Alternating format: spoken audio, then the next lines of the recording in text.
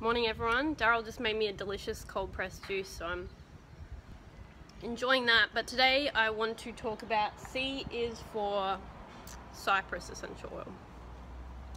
I really like the smell of this one actually. Yum.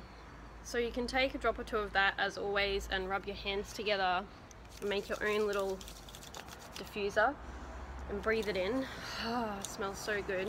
Cypress is really good actually for oily skin, and it's good for swelling and muscles and cramps and that kind of thing, and also veins. So if you've got any kind of visible veins, you know, those veins that can pop out in your legs and stuff, you can dilute some Cypress essential oil with fractionated coconut oil and just massage them into your legs every day, and you'll notice those visibly reducing over time as well. So also good for those other veins that can pop out of certain areas after you've given birth or been straining too much, if you catch my drift.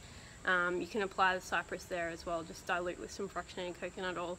So as always, we'll talk about the emotional aspect of Cypress as well, from the Emotions and Essential Oils book by Daniel McDonald, and it is the oil of motion and flow. So this powerful oil creates energetic flow and emotional catharsis.